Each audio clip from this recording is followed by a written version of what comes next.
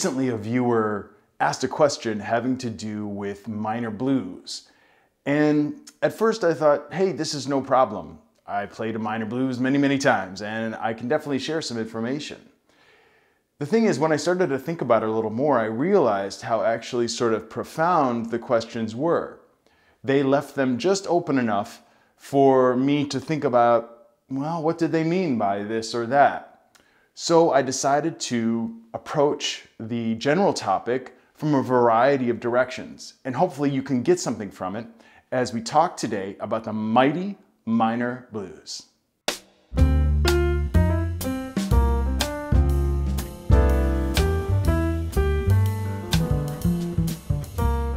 Welcome to Learn Jazz Bass with Matt Rybicki.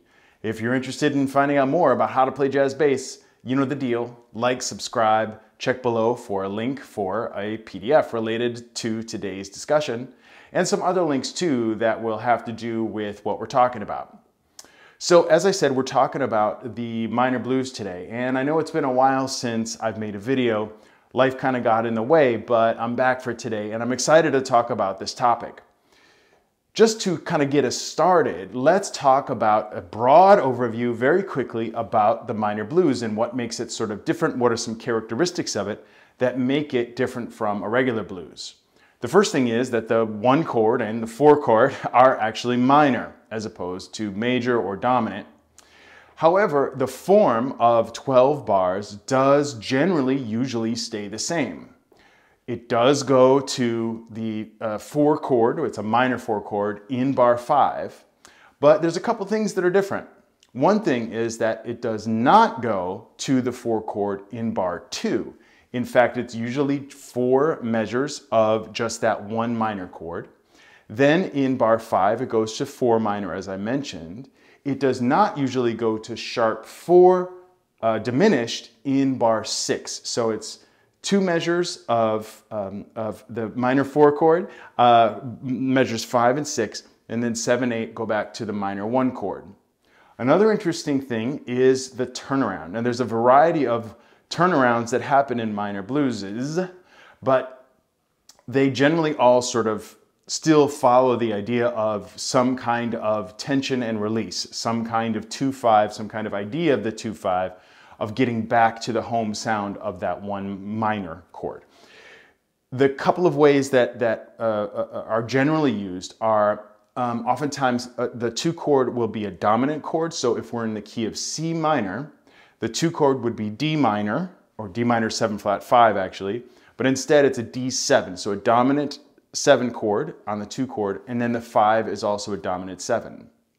The 5 in a minor blues tends to have a flat 9 on it because that references the relative major key of the minor blues sound. So we've got this sort of 2 sound and then a 5 with a flat 9.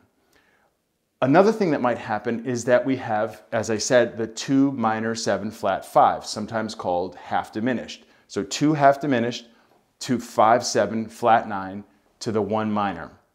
Another really interesting thing that happens that I don't really exactly know the reason for, although I have some suspicions, would be that in the turnaround, where the 2 would exist is actually a flat 6 7. So what that means is if we're in C minor, we're talking about A flat 7 instead of D minor 7 flat 5. That A flat 7 does go to the 5 7 flat 9. That A flat 7, you could think of it as a tritone substitution for the 2 7. So the D7, its tritone substitution is A flat 7. They share the tritone between them, the common notes. If someone, by the way, has the specific reason why this is used so often, I would love to have sort of a formal understanding, although I'm pretty sure this is kind of how it came about. It's also common to sort of do what you might say sometimes is like, people call it various things, but basically, again, if you're in the key of C minor, where that 2 chord would happen would be a 2-5 to the flat 2. So if you're in C minor, you would have E flat minor 7 to A flat 7 in 1 bar. Then the next bar, where the 5 would be you would have 2 minor 7 flat 5 to 5 7. So it's like moving up a half step and then back down a half step to the 2 5. That's a common thing that happens in bebop and lots of other kinds of music. It may sort of be brought from there as well, but the idea is this is just another kind of turnaround. The last kind of turnaround is the footprints turnaround. And this, as you probably know, is a minor blues as well. But this turnaround is so strange and such a maze of problems. Everything from Wayne Shorter's own hand to what he said about it to how it's played on a variety of recordings. It's really a big, big mystery. And so if you're gonna play footprints, to play that turnaround, you really gotta talk to your bandmates, talk to your teachers and so on, and get a sense of what they want to play or what they want you to play there, because there's a lot of options for the harmony to play on that turnaround. So I'm done talking about it now. Let's play. Let's hear some great bass lines from some great players. This was the first thing I thought about. Hey, let's take a look at what great bass players play on a single chorus of a minor blues. So let's take a listen now. So the first thing we're going to take a look at is Sam Jones playing on Big P from Cannonball Adderley live at the Lighthouse. This is an intro to the tune, and he is playing alone, which is very hip. And here we have that flat 6-7 to 5-7 that I was talking about. So let's check it out. 3.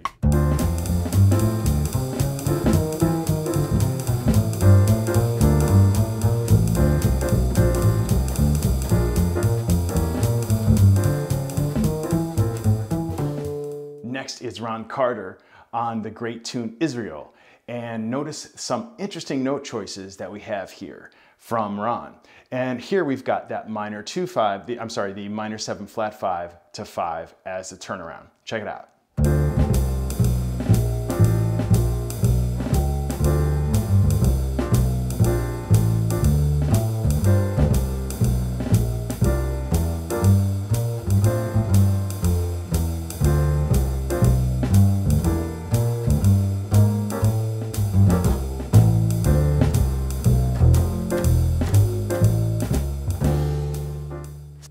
Next is Paul Chambers on Stolen Moments, the great tune from the great album, The Blues and the Abstract Truth by Oliver Nelson.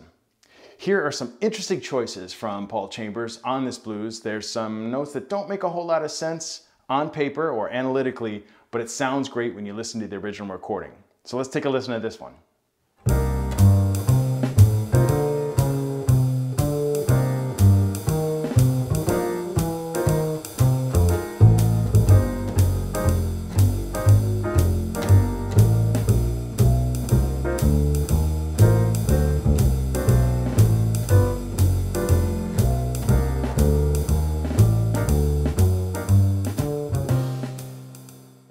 And here's Butch Warren on Out of the Night. We took a look at a little portion of this in another video, but here's a full chorus of this minor blues. And here again is that flat 6 going to 5 as part of the turnaround. I think this is just a wonderful line. This is the kind of one that to me has a really beautiful melody inside it. In other words, it is a melody in and of itself. So let's take a listen to that.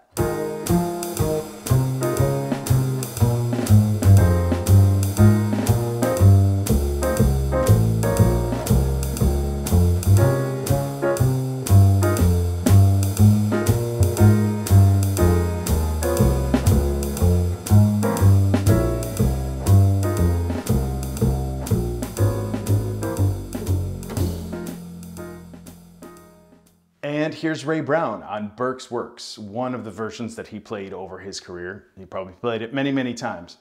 This is a minor blues, but what's interesting is that in bar 5, it doesn't go to the 4 minor chord. In fact, it goes to that flat 6 dominant chord we talked about. So here it's in B flat minor. The 4 minor chord would be E flat minor 7, but instead it goes to G flat 7. There's a couple of shared notes in there, so it kind of makes sense, but it definitely throws one for a loop when you try to play through it accurately.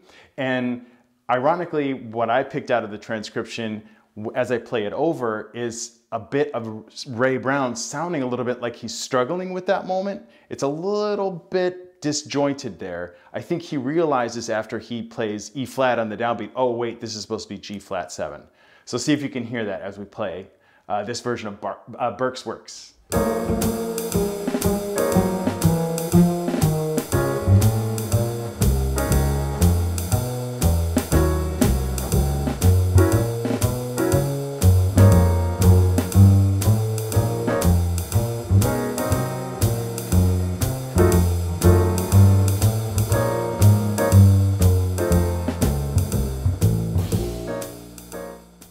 For our last specific example, we're going to talk about Percy Heath on a tune called The Quota from his brother Jimmy Heath.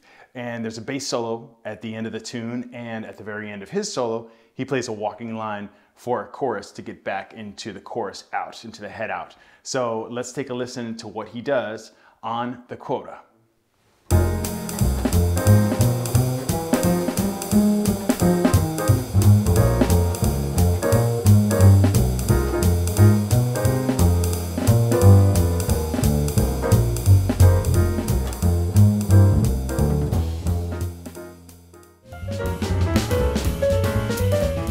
So I found those some pretty interesting approaches to different ways of playing minor blues. But there are some general observations that I made. I listened to a lot of minor blues specifically, and I've got a playlist that I'm going to link below so that you can hear what I was listening to.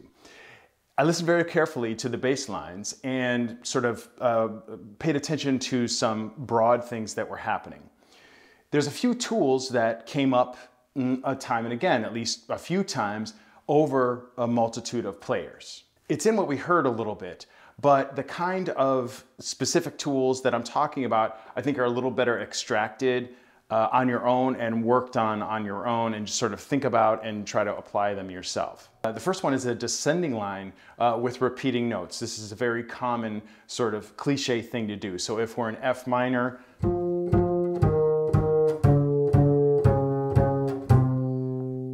or B flat minor,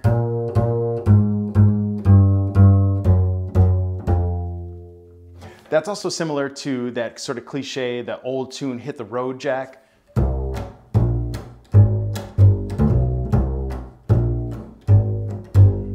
C, B flat, A flat, right? Or C, B flat, A flat, G, like that. So it's got that kind of cliche sound to it. It always works. It sounds good. Additionally, more than one person plays lines in ascending thirds, intervals of thirds. So again, if we're in C minor, it would go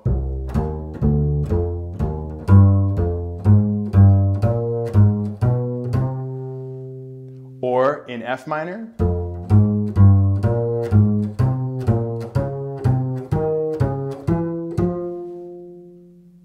and you notice what I did in both those examples there is another common thing that I heard through multiple players, and that's using the natural 7, or leading tone as you would call it, when there is a big chord change or when you're sort of reinstating the sound of the tonic. So if you're in F minor, you're using an E natural to pull to the F on the root as opposed to E flat. This happens lots of places when it changes to the 4, when it goes back to the 1, and so on. So that's a common thing that happens as well. Additionally, I found that there was a pretty common use of approaching and leaving the root from chromatic movement. Like I said, they're approaching from the leading tone, but sort of staying in this chromatic winding little road around the root. So that would be like going, if we're in F minor, right, we would go E flat, E natural, F, back to E flat, B flat minor, A flat, A, B flat, A flat, or C minor, or sort of enclosing the C minor, so B flat, B natural, D flat, C, something like that, or going from the 2, the D, D flat, C, D flat, C. That's a common thing that happens as well. And then another interesting thing I found was that there's not a lot of attention paid to what should be the natural 6 on the minor, I'm sorry, the flat 6, excuse me. There's not a lot of attention paid to the flat 6 in the sort of chord scale that's played on the minor 1 chord. What I mean is, if we have D minor, we're thinking in the key of F major, and there's a B flat there. But very often on D minor, folks would play a B natural instead. And this happens sort of across bass players and across sort of tunes. So I'm not sure if that's a matter of choice, if that's a matter of just sort of mistake, if that's a matter of just kind of thinking about the line broadly, but I thought it was an interesting thing. So instead of D, E, F, G, A, B flat, C, D, D, E, F, G, A, B, natural, C, D, like a Dorian. Instead. You know, one thing that the viewer asked that I found really engaging was they said that they were stuck playing a lot of the same things, and they were studying Mr. PC from Paul Chambers, the Paul Chambers line on the famous tune Mr. PC, and they said that they were stuck playing the same thing over and over again. And that really struck me and made me think again about another way to talk about the minor blues, another way to talk about walking in general, and that's how do we create our own vocabulary? Well, I've got some ideas on that, so let's take a look now at some ways to make things our own. So let's do one sort of classic thing for building our own vocabulary, and that's to take and steal from the masters. You were studying Mr. PC. So let's take a little portion of that line and let's try to make it our own. Let's take a look at a little bit of Mr. PC and put it in all 12 keys. So let me just play this line out of context a little bit. This is in the middle of the tune. It's not right at the beginning or the end, but I think it is a neat line that Paul Chambers plays. So starting from the very beginning, he plays.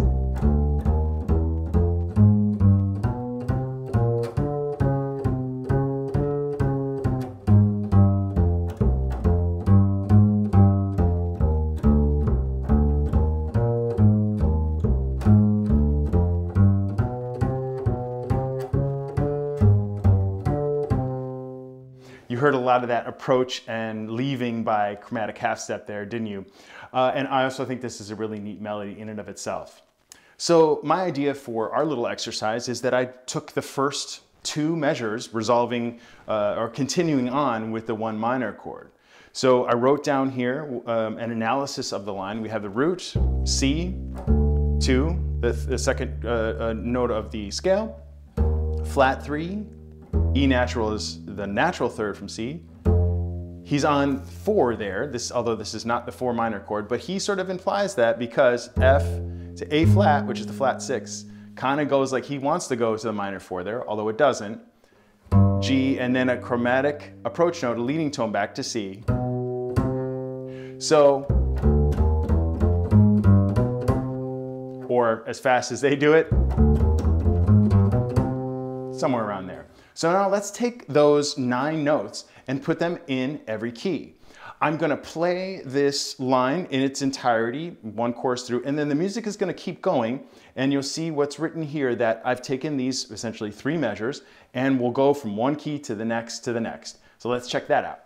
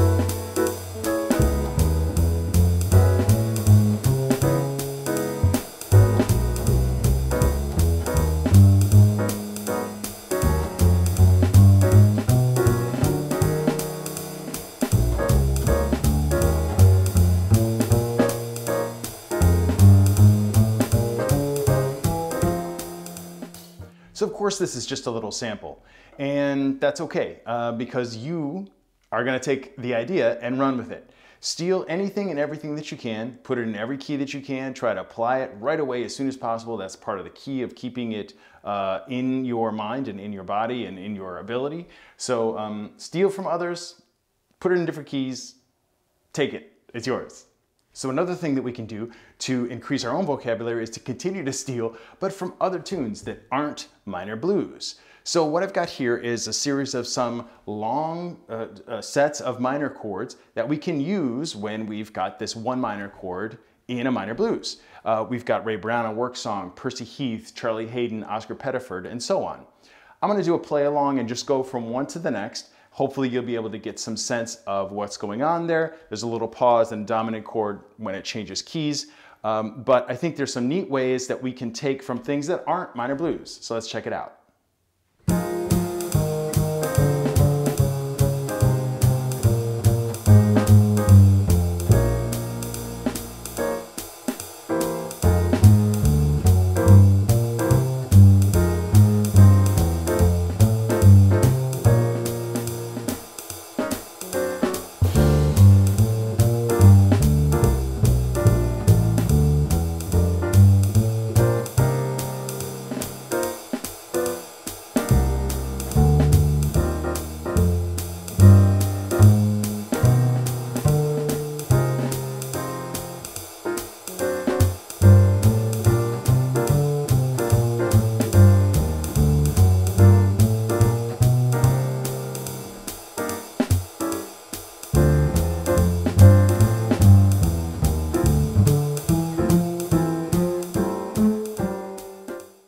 So hopefully that was a little bit of a help. Another option is to do something that Ron Carter teaches, and he doesn't have a name for this necessarily that I know of, but I call it Ron Carter's vertical vines, and that's because the image sort of looks like hanging vines down on the page. And the general idea is that you are laying out available notes across a whole measure so that you can pick and choose and visually see the connection from one note to the next. Now, what's interesting is that theoretically all the notes exist, right, on every single beat. But in order to make it somewhat legible, what Ron does is he pretty much puts just basic chord tones, but starting from below the root, or sort of as low as you can reasonably go and as high as is sort of super comfortable. So generally here in a D minor 7, we use the low F here because that's available in D minor 7, and the high F here. That's pretty much the width of how far we're going, the parameters. But as you can see, each beat has all these chord tones available. So what are your choices as you go from one to the other? And you can just fill in these empty note heads that I've got if you want to experiment with yourself and find interesting ways to get around. Now it's going to sound a little bit stale because it's just chord tones, but I think you get the idea that you throw any other notes in there, approach notes, other scale notes, or so on, as available notes on a given beat, you are going to find some interesting connections. And if nothing else, it can help you really visualize the movement from one beat to the next. So on the top here is one whole chorus of a D minor blues, and I've just got the options there. Nothing's filled in. These are just all the available options on these chords. Then below it in the next chorus, I chose some of these notes, these chord tones myself, that I thought sounded pretty good, again, just using these chord tones. So they sound like this.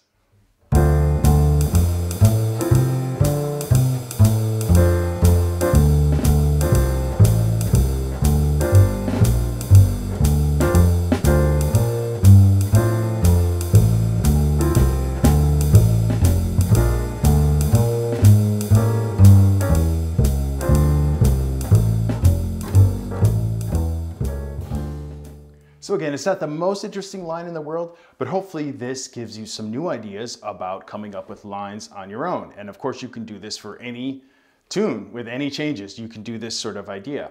So on the next page of the PDF, I provided 2 choruses with nothing chosen so that you can choose your entire line from this vertical vines idea. And on the following page is a completely empty other 2 measures of minor blues that you may want to write your own. I'm just trying to encourage you to really formally go out and just try to create something new.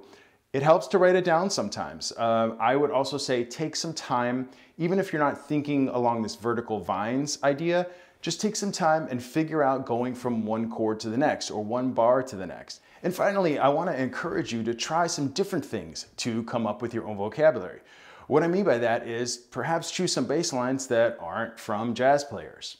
Here on the next page in the PDF, I've got one of the extrapolated bass lines from one of the Bach chorales. Now in the chorale it's played as 8th notes, but here I've placed it out as quarter notes, and it just so happens it's a long string of a minor G minor 7 going to C minor 7, the beginning of a minor blues, a G minor blues. So you can take that, you can, from classical music, you can look in all other kinds of music, in hip hop, in rock music, in funk, see what you can find and apply it when you can. If you find something that you like, figure out how to put it into your walking bass line. So let's hear what this Bach sounds like. And it's got a really neat movement to it and a really neat melody in and of itself. As I heard the great Benjamin Zander say, Bach is not about the higher notes, but the secret is his genius with the bass notes in his compositions. So let's take a listen to this real quick.